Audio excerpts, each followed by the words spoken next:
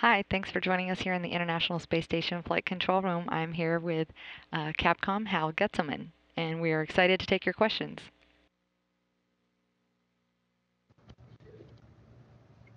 Hi, I'm Victoria, and my question today is what jobs and duties do you perform in mission control? So I'm a capsule communicator, and my job is to talk to the crew on orbit. And what I do is I listen to all the conversations that the experts are having here on the ground, and then I work together with the flight director and then explain it to the crew on orbit exactly what's going on and try to understand what they need to know and give that information in a way that's useful to them.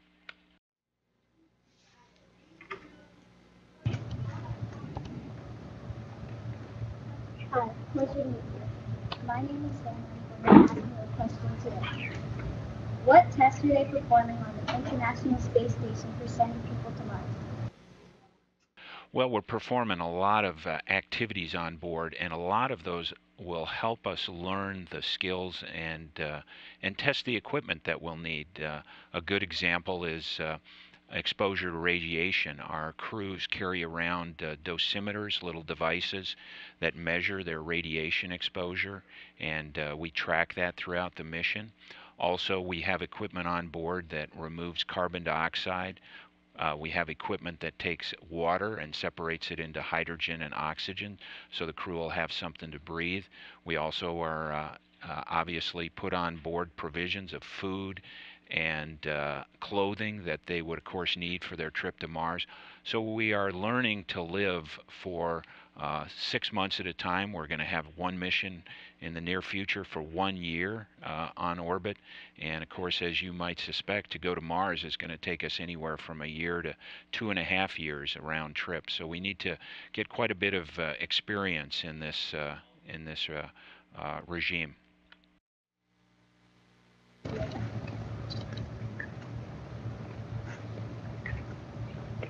Hi, my name is Ethan. My question today is how much does it cost to send a mission into space? Well, it costs a lot of money. When the space shuttle program was going on, it was about $4.5 billion a year program itself. But everything costs an extraordinary amount of money because we don't have the ability to go to the corner hardware store to get spare parts, and so all of our equipment has to go through rigorous design and testing, and a lot of people get involved with that, and so therefore it's very expensive. So you're talking millions and billions of dollars to do things that on Earth would cost much less, but because we're in space, they do cost a considerable amount of money. But we should also add that we learn a lot from doing that, and there's a lot of technologies that we use on Earth in our everyday lives that have come from that investment in the things that we're developing for spaceflight. Absolutely. A lot of the technologies of miniaturization, of taking very large computers and shrinking them down to where we see today, that effort was all begun because we needed computers that were small enough to fit in our spacecraft to go to the moon. And things like the cell phones that they use, smartphones, and even some of the sports equipment that probably some of you kids use have all sometimes have derived from space technology. Thank you. Right, so my name is Jack, and I was wondering, what do you do for communication systems with Mission Control 2 with the ISS? What do you do if they fail or malfunction? Okay, so it's very important to us that we can communicate with the crew, and we do that several different ways. One way is, of course, voice communications, where we are just talking back and forth. Another very important way is video, where we actually see the crew and see what they're doing, and we can observe where they're at in a particular, like an extravehicular activity, a spacewalk. And also, we get a lot of telemetry data that's coming down from the space station so we can see the status of systems and all that.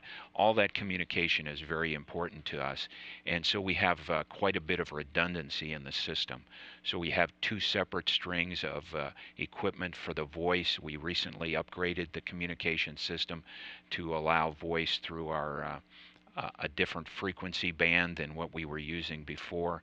So we actually have four different channels of communications we can talk to the crew. The Russian segment has its individual system of VHF communications. So together we have quite a bit of redundancy. So if one system should fail, we can continue to talk to the crew in sort of a reduced, effective way, and then we can get it fixed.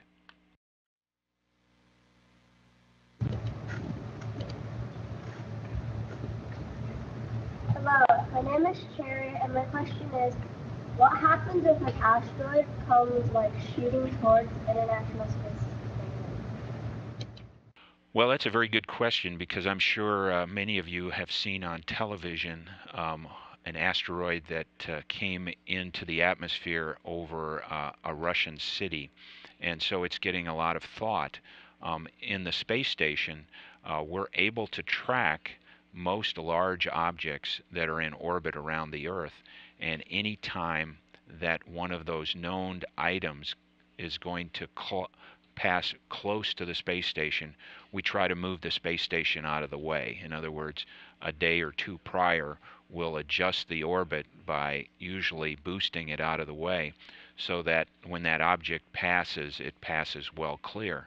Now, asteroids are a little different because they are not as well known and as well predicted. But what if we did know one was coming close, we could take actions to maneuver the space station out of the way. Thank you.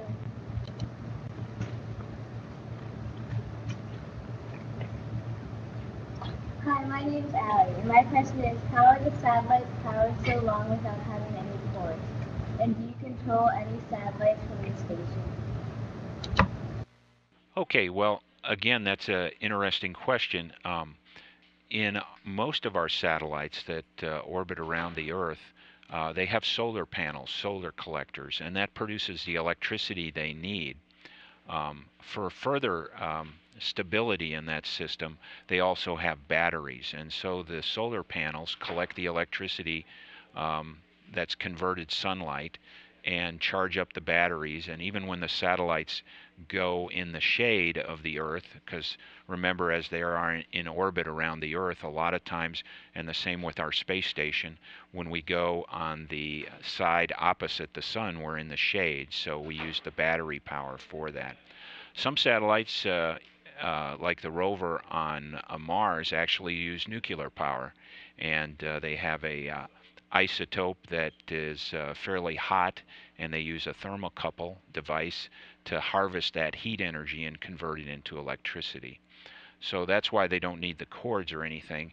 And I think the second part of your question is we don't directly today control any satellites from the space station. We have launched a few small satellites, and the crew has released those from the space station, and they're passive. They just orbit until they re-enter the atmosphere and burn up.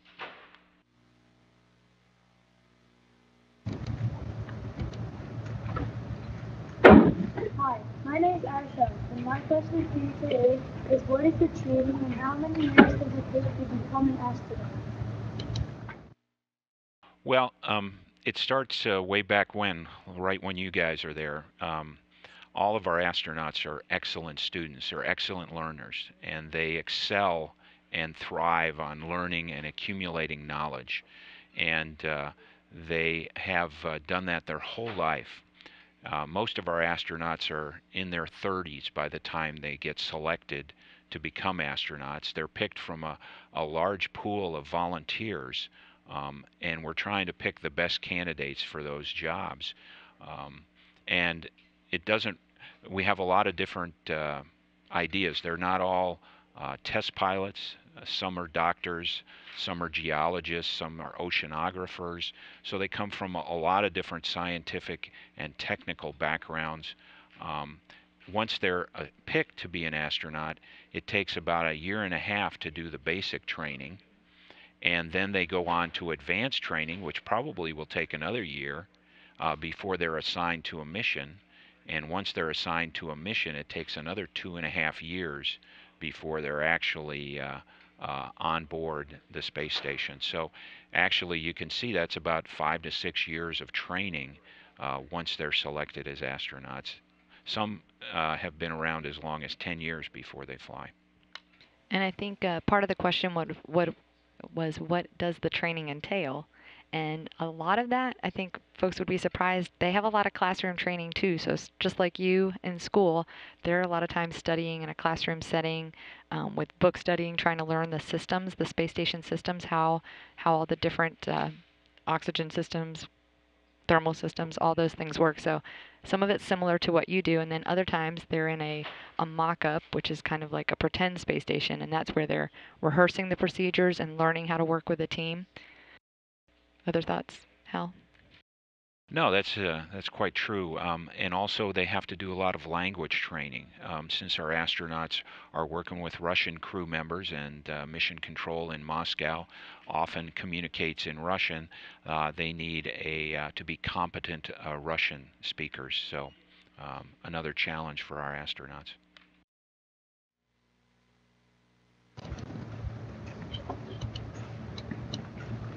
Hello, my name is Andy. My questions for today is, since all space shuttles have been decommissioned, how do you get supplies, food, and people up to the space station?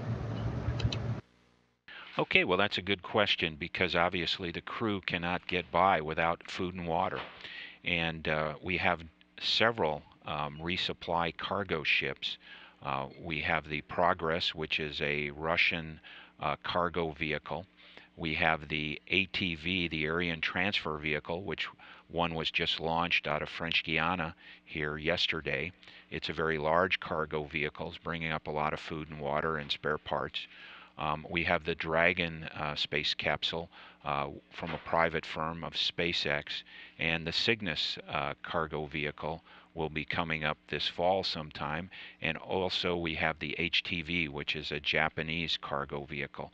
So we have several cargo vehicles available to us to bring up that food and water now that the space shuttle is retired. Our only vehicle to actually bring the crew up is a Russian-built vehicle called the Soyuz. It carries a crew of 3. And we're hoping with commercial crew and with our Orion program to develop a new launch vehicle, an American-built vehicle that can also bring crew up to the space station.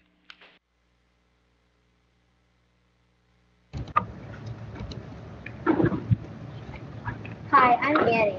What has been the most memorable or exciting moment for you two in the control center?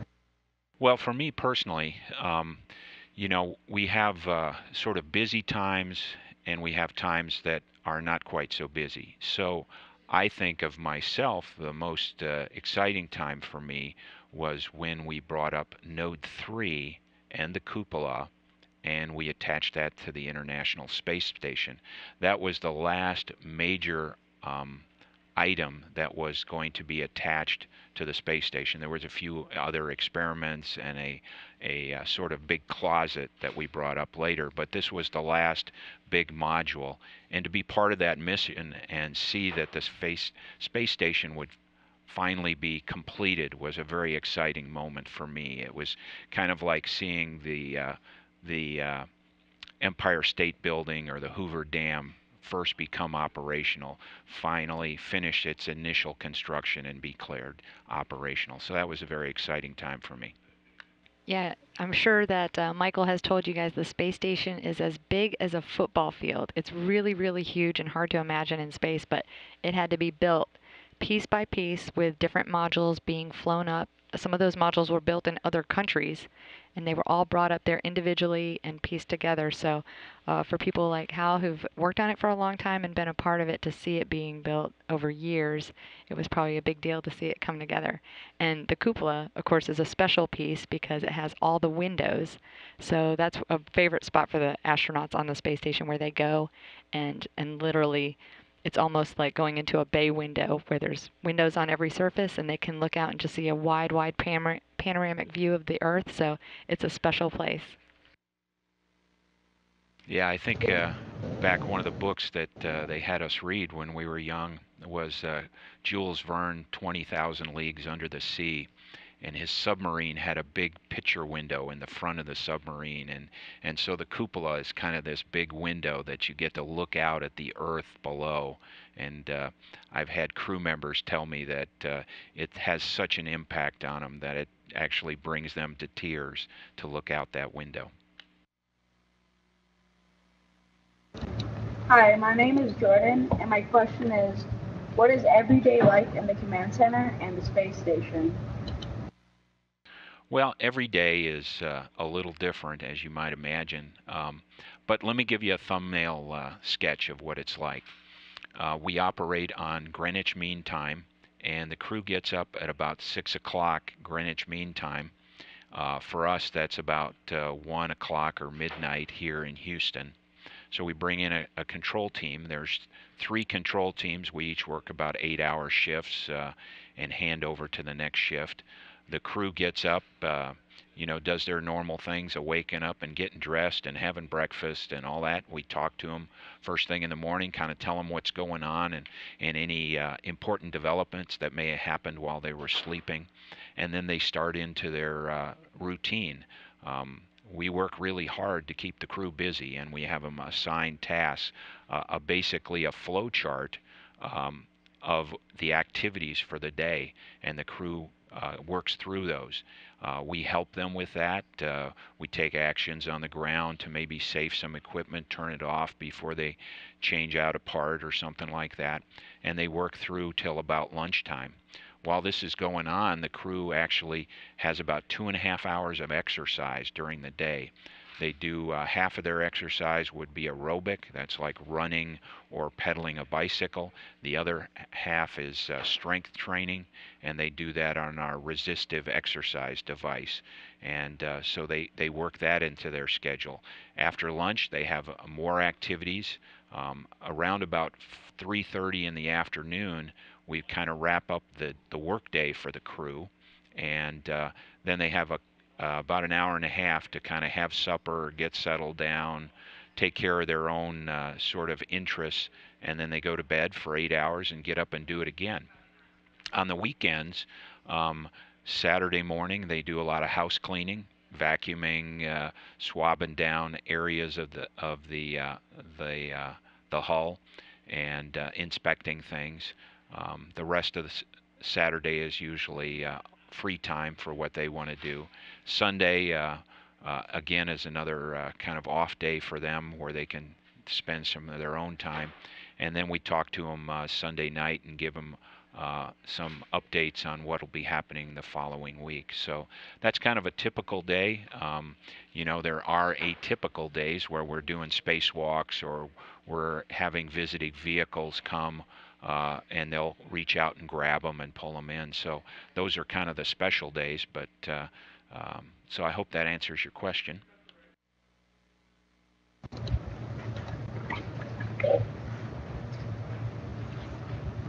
Hi, my name is Faisal, and how often do the astronauts aboard ISS switch out and get to come home? Well, currently our average duration of the crew is about 6 months. A few days less, a few days more, depending on a few factors. We will have a crew coming up next year that will be up for a full year, and that's just part of our data gathering to see the effects on the crew being in weightless for a full year, but typically just 6 months. Thank you.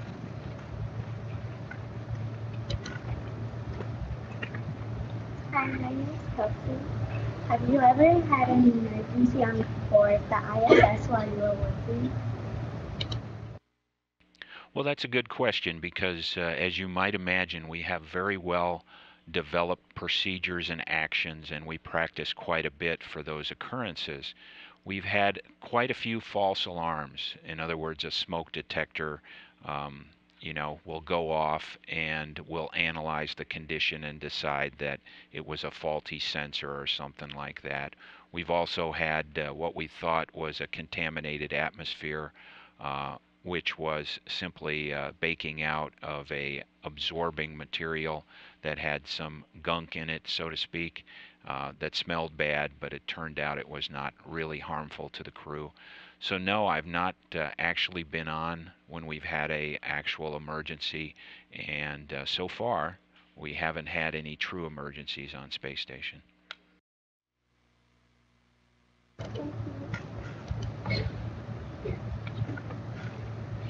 Hi, my name is Joe, and my question is, what inspired you to do your job and work with NASA? Okay, well, when I was in junior high school, the first Apollo mission was going to the moon, and it was Apollo 8, and they flew a racetrack around the moon. They didn't actually land, but they just flew around the moon, and they did that on Christmas Eve. And so I can remember being with my family at a Christmas party at night, watching that on TV, and hearing from astronauts talking from the far side of the moon about their experiencing and reading from the Bible. And I thought, boy, that's something I'd really like to do. And and so I kind of organized my life around preparing myself, studying, taking the courses, learning as much as I could, so someday I could be picked. I never was picked, but I really enjoy working in the space program.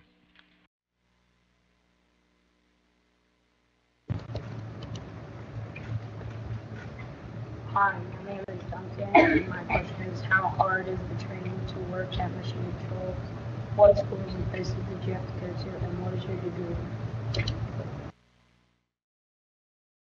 Well, fortunate for me, I had a lot of experience in other jobs. I was a fighter pilot in the United States Air Force for 20 years. I had graduated from the Air Force. So I was well prepared for the job. Now, a lot of our folks who come and work in mission control are right out of college. And so um, it's a challenge to learn the precision of the business. In other words, sloppy work doesn't count for much here. You don't get partial credit for making a good try. What we really want is results, and we want people who are really focused on the important things of the job.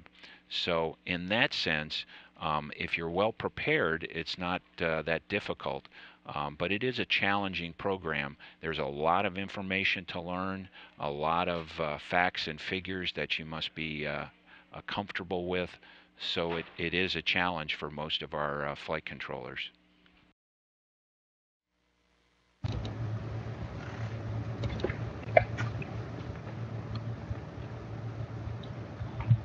Hi, my name is Kendall. My question is, with communication being so far away, is it always easy to connect with ISS? Do you get glitch signals? Well, this is an excellent question, and I just want to say that, like right now, we're having a period of time where the sun is at a very high angle over the station, and we're having some thermal problems with our KU antenna, a big dish antenna that you'd like see out on the outside of your house. And that antenna is getting too cold, so we can't use it right now. So we're not able to get video down and data up to the crew. So that's kind of a glitch. Every now and then we'll have the comm will break up and we have to say things twice and all that. But normally our communications is very clear and very reliable. But from time to time we do have problems. All right, and I understand that's our last question, but we want to thank you guys again for taking the time to ask some questions and learn a little bit more about the space station. And thank Hal for joining us. Thanks, guys. Hey, thanks very much. I'm sorry for the folks. I need to answer a little quicker so we get everybody's in next time.